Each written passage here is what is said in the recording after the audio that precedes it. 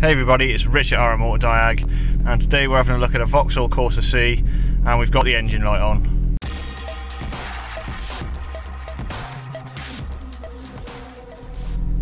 Okay, so the car's running and we're already plugged in. We've got a few codes here. We've got our O2 sensor circuit codes for sensor 2, heater open circuit, and we do have some misfire codes. Sounds a little bit lumpy, but it's not misfiring at the moment. But yeah, a little bit lumpy on tick over there. So let's get under the bonnet, find this O2 sensor, and we'll look at that one first. Okay, so just real quick, I thought I'd have a quick check on the live data, and we can see that it's commanding on and off on the heater on the both lambda sensors. It says it's running lean. We don't have too much activity, but it's certainly not warmed up yet. We're starting to get some switching there on the first one. Aftercat is pretty well just stuck at 450 millivolts, so that's just in between. So we'll get under the bonnet and we'll see if this lambda sensor's open circuit on the heater.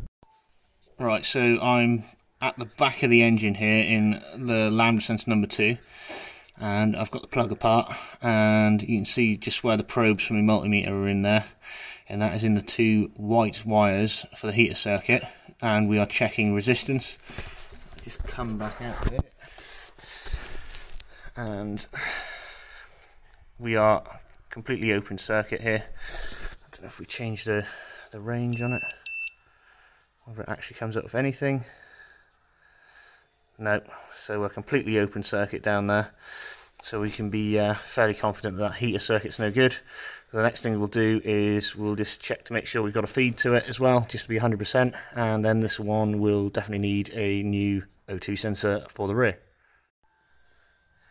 Right, so what I've got set up here is I've just got a bulb and a bulb holder, just a little 501. You can go a bit heavier if you want with bulb size, but that is back probed into the wiring harness side of the vehicle, so when we start the car up we should see that flashing on and off.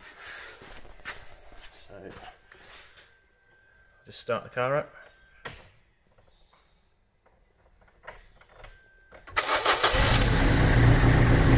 Hear that exhaust blowing. You'll see that cycling on and off of the heater, so we know that we've got a good voltage supply. It's a nice bright light. It will carry some current. There's that misfire, so we definitely know that that is going to need a O2 sensor in the rear. Switch that off.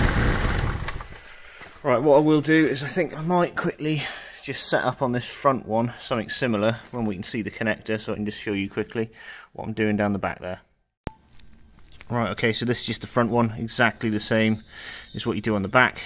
We've got a grey and a black, which is going to be the sensor and the sensor ground. Then we've got the 2 whites, which are the heater circuit. So we went into the 2 whites and we checked the resistance. Then with the plug off, the 2 whites is these 2 on this end. So we just back probed it in, and we're up to a bulb here. And then we saw the flashing on and off of that bulb. So we knew that we had a good voltage supply and it would carry some current, and that's basically exactly what we did down the back. I just thought you can see it a bit better with what I'm doing here. Alright, so that's a quick one on how to test an O2 sensor. Cheers for watching. Come along for the next one. Cheers.